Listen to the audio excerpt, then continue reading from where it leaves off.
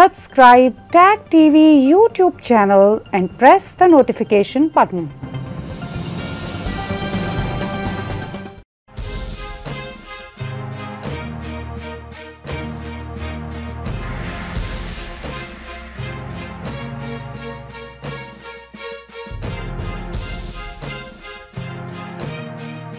Good evening and welcome to Asia Newsline. I'm Lipakshi Khurana. Here are the top stories we're tracking for you on Monday, the 24th of January. India's active COVID-19 cases highest in 241 days. Schools reopen in Maharashtra state. Pakistan PM Imran Khan warns opposition he'll be more dangerous if ousted.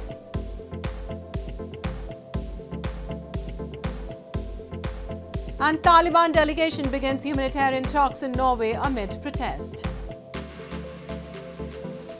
And now for all the details, India logged 306,064 new COVID-19 infections on Monday, while the active cases climbed to 2.24 million, the highest in 241 days.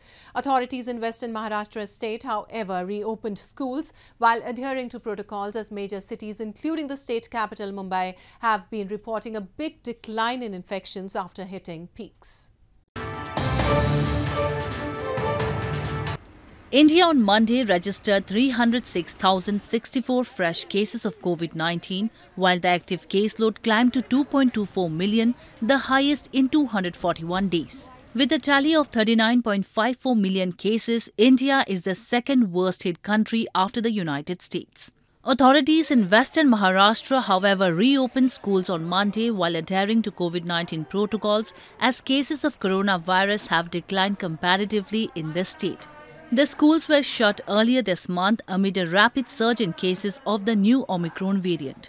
In the last 2 weeks, major cities such as Maharashtra's capital Mumbai and India's national capital New Delhi have been reporting big decline in cases after hitting peaks. आज से वापस से school reopening हुआ है, इसके लिए हम लोग को बहुत ही खुशी है, लेकिन बच्चों का हेल्थ का अभी ख्याल रखा जाएगा. सोशल डिस्टेंसिंग, मास्क और सैनिटाइजर का यूज ये हम लोग सब बच्चों के पास से करके लेने वाले हैं और जिस पेरेंट की परमिशन है वही बच्चों को हम लोग ले रहे हैं, क्योंकि अभी तक अगर पेरेंट्स नहीं भेजना चाहते हैं तो कोई भी कंपलसरी नहीं है. This comes as India has so far administered over 1.6 billion COVID-19 vaccination doses, including booster shots to its eligible population aged above 15 years. The tally includes nearly 70% of the eligible population that has got the mandatory 2 doses. Himalayan towns in India witnessed fresh snowfall on Monday, bringing cheers to tourists and covered the hills in a white blanket of snow. The fresh snowfall is expected to intensify the cold wave in the rest of India, according to the Weather Office. India's northern Shimla city, also known as the Queen of Hills, witnessed the season's heaviest snowfall on Sunday, disrupting daily life. Fresh snowfall was also witnessed on Monday, bringing cheers to tourists and covered the hills in a white blanket of snow. According to Weather Office, the fresh snowfall is expected to intensify the cold wave in the rest of India. Following heavy snowfall in Himachal Pradesh state, many roads, including 4 national highways, have been closed and a number of power supply and water supply schemes disrupted. The Regional Meteorological Center in Shimla said the temperature in the city dropped down to -1 degree Celsius.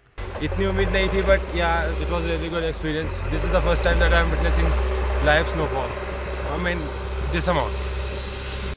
As the mercury dropped below zero, Dota town in India's Jammu and Kashmir territory witnessed fresh snowfall, turning the alpine beauty pearly white on Monday morning. A thick layer of snow covered the town amid a chilling winter. Indian capital New Delhi, however, woke up to a blanket of dense fog engulfed on a cold Monday morning, leading to poor visibility. As per Weather Office, northwest India is expected to witness another cold spell from January 24 onwards, owing to several western disturbances that caused heavy rainfall in northern plains and snowfall in the hills. South Asia's winters are not as cold as other regions such as North America, but the millions of poor here are hit harder because they live in the open and do not have enough warm clothes, and some even die. And in news from Pakistan, Pakistan's Prime Minister Imran Khan on Sunday warned the opposition parties that he would be more dangerous if they forced him to step down. His remarks came as opposition alliance PTM has announced a long march against the government on March 23rd over the issue of soaring inflation. PM Khan said that the move would fail. Pakistan's Prime Minister Imran Khan on Sunday warned his opponents that if he is forced out of office, he would become even more dangerous for them. Khan made the remarks on being questioned about the planned long march by the multi-party opposition alliance PDM, the Pakistan Democratic Movement, on March 23 over rising inflation in the country. The Prime Minister also slammed Shehbaz Sharif, the leader of the opposition in the National Assembly, and called him a criminal for evading cases of corruption. अगर मैं government से बाहर निकल गया मैं आपके लिए ज़्यादा खतरनाक हूँ। अभी तक तो मैं चुप करके यहाँ ऑफिस में बैठा होता हूँ और तमाशे देख रहा होता हूँ। मैं अगर सड़कों पे निकला है ना तो आपके लिए छुपने की जगह नहीं होगी। The Pakistan PM admitted that inflation was only problem that gave him sleepless nights, but then went on to paint a rosy picture of the economy. With inflation at 12.3%, surging food and energy prices have put Imran Khan under increasing pressure from the middle classes, his main base of support.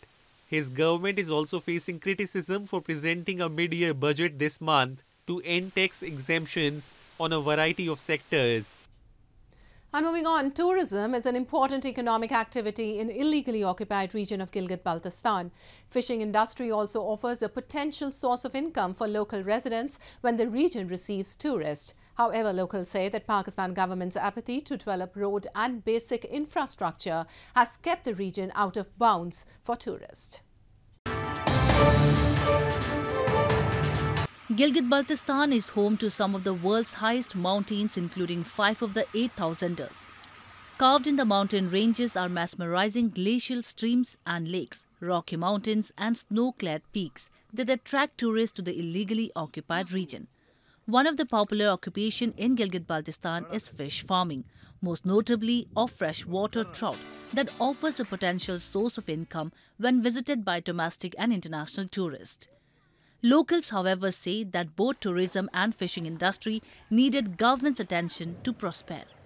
They say Pakistan government's apathy to develop road and other basic infrastructure in the illegally occupied region that could boost the tourism sector has kept Gilgit-Baltistan out of bounds for tourists. इस वक्त जो मुश्किलात पेश आ रही हैं, जहाँ तक tourist को एक्सेस होनी चाहिए, जो खूबसूरत वैलीज़ हैं जहाँ पे टूरिस्ट को जाना चाहिए, वहाँ पे रोड एक्सेस नहीं है, वहाँ पे दूसरे जो फैसिलिटीज़ हैं, बिजली का इशू है, पानी का इशू है, इस तरह से बहुत सारे इशूज़ हैं। ख़ास तौर पर रोड का प्रॉब्लम है।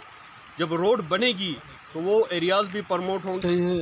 हुकूमत से जो रिक्वेस्ट करने का मकसद यही है कि ये माली तौर पर इन फ़िश फार्मिंग के लिए यहाँ पे फार्मर्स को मदद फराहम करे और हुकूमती सरपरस्ती यही है कि इनको तकनीकी मदद फराहम करे, माली वसाइल फराहम करे, तो ये फलेंगे फूलेंगे और यहाँ रोज़गार के मौके पैदा होंगे, टूरिज़म बढ़ेगा। तो The Prime Minister Imran Khan last year announced special package worth 370 billion rupees for the development of Gilgit-Baltistan, locals say development work has only been on paper, not on the ground. A Taliban delegation began 3 days of talks in Oslo with Western officials and Afghan civil society representatives on Sunday amid a deteriorating humanitarian situation in Afghanistan. The talks come amid protests that the summit to address humanitarian crisis could be a step towards acknowledging the political legitimacy of the Taliban regime. A Taliban delegation led by acting Foreign Minister Amir Khan Muttaqi on Sunday started 3 days of talks in Oslo with Western officials and Afghan civil society representatives amid a deteriorating humanitarian situation in Afghanistan. The closed-door discussions are being held at the Soria Moria Hotel on a snowy hilltop outside Oslo. Apart from the humanitarian crisis, the talks are also expected to address economic and social issues, including rights of Afghan women under the hardline rule of the Islamic Emirate. We believe on their roles, but every country has their own culture, and based on their laws, based on their religious values, no one can deny from their rights. Absolutely, Afghan government is trying to provide that type of environment for them, and they will take a part on rebuilding of their country. Meanwhile, scores of Afghans, including a large number of women, on Sunday launched a protest in Oslo, saying that the summit could be a step towards acknowledging the political legitimacy of the Taliban regime. Norwegian Foreign Minister Anniken Huitfeldt had earlier in a statement said that the meetings do not represent a legitimization or recognition of the Taliban. Millions of Afghans have been plunged deeper into poverty since last year's Taliban takeover, which resulted in disruption to aid programs and deteriorating food security. According to a UN report, 95% of Afghans do not have enough food to eat. And in news from Nepal, Nepal has been witnessing another wave of infections since the start of the new year. According to the country's Ministry of Health and Population, the Omicron variant of the coronavirus is now driving daily cases to surge in the Himalayan nation, accounting for 88% of the samples tested recently. The Omicron variant of the coronavirus is now driving daily cases to surge in Nepal. Accounting for 88% of the samples tested recently, the country's Ministry of Health and Population has said. Samir Kumar Adhikari, the ministry spokesman, said at the press briefing on Sunday that during the latest gene sequencing of 32 samples of COVID-19 patients, the Omicron variant was present in 28 samples, while Delta was found in 4 samples. It means the presence of Omicron has been found in 88% of samples, suggesting that it is now the driving force behind recent surge in coronavirus cases like in many other countries in the world, he added.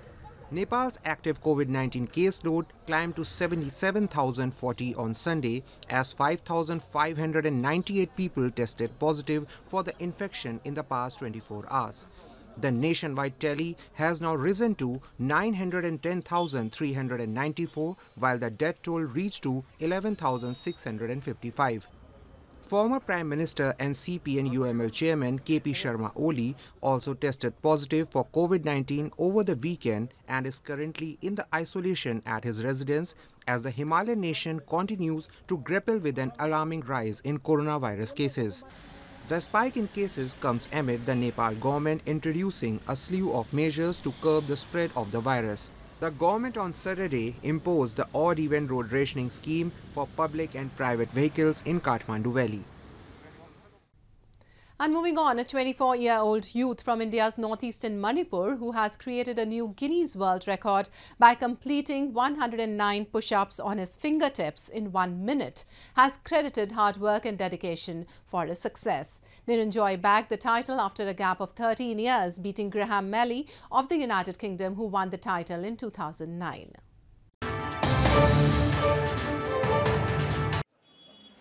24-year-old Thonawjam Niranjoy from India's northeastern Manipur, who has created a new Guinness World Record for the most push-ups on his fingertips in 1 minute, has credited hard work and dedication for his success.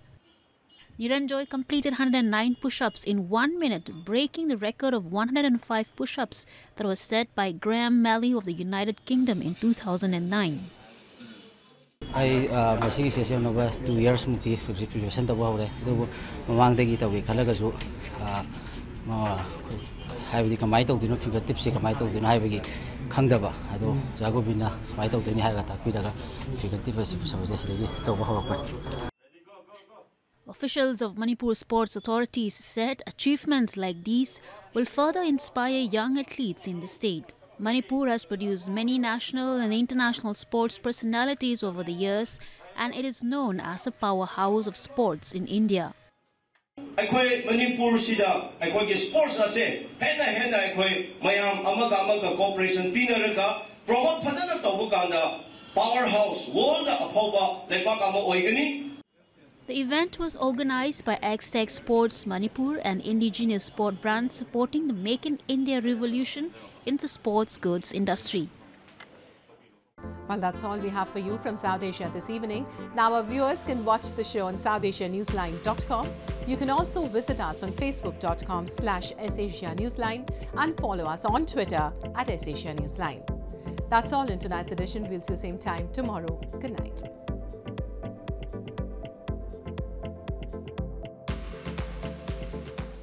Subscribe TAG TV YouTube channel and press the notification button.